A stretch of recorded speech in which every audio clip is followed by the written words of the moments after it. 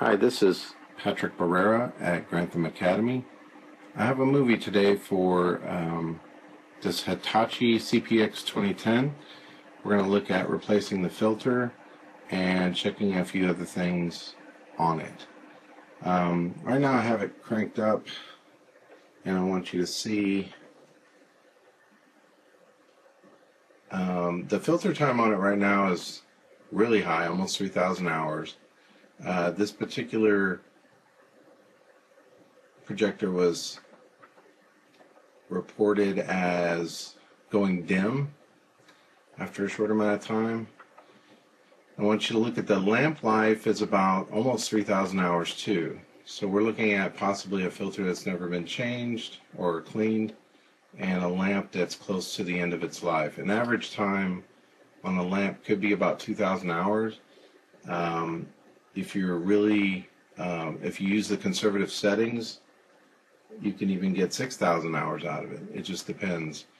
This one had no conservative settings on it and everything was on normal. So the lamp was full blast during its life.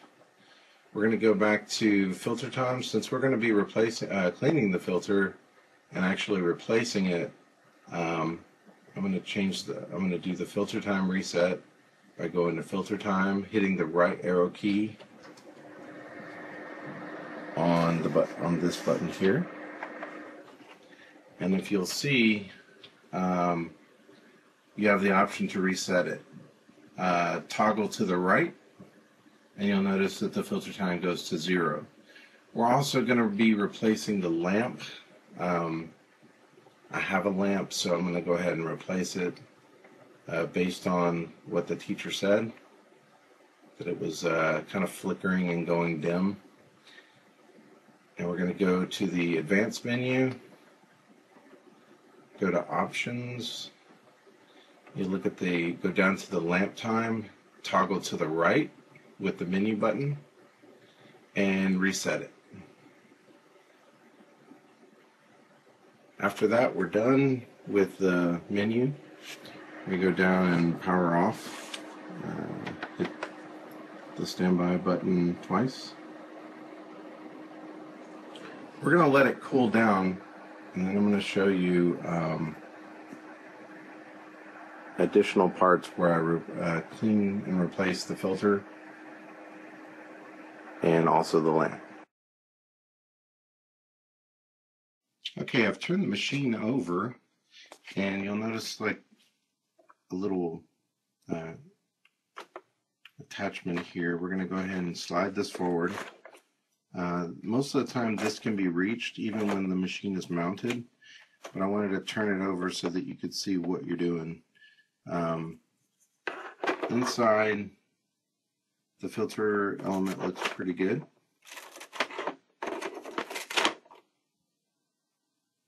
Normally what you would do is take this out, turn it over, and blow through it.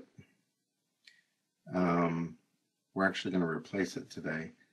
And if you'll notice, there's 2 layers. This is the main layer, and then below we also have this more.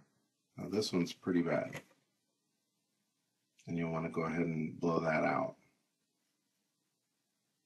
First thing most people do is they take it to the trash can and hit it really hard, knock the dust loose. You can also blow through this element and get it nice and clean. I'm going to do that off camera. So now we're going to look at replacing the bulb. And if you look at the side, there's just one screw here. You unscrew it, take it off, and inside you'll find the bulb. Now the old one comes out with 3 screws. Remove it carefully.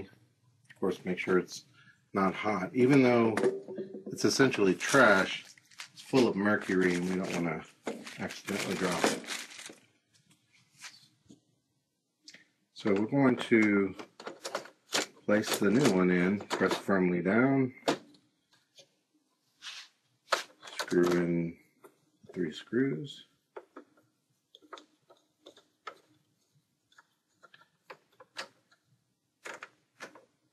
One of the things I did too is I cleaned out that the spot where the light goes, the bulb goes, because it's usually really dusty. And there's a fan right there that collects a lot of dust. Press this on, you'll notice there's like a little knot that can line up. Press it forward. And screw that back in.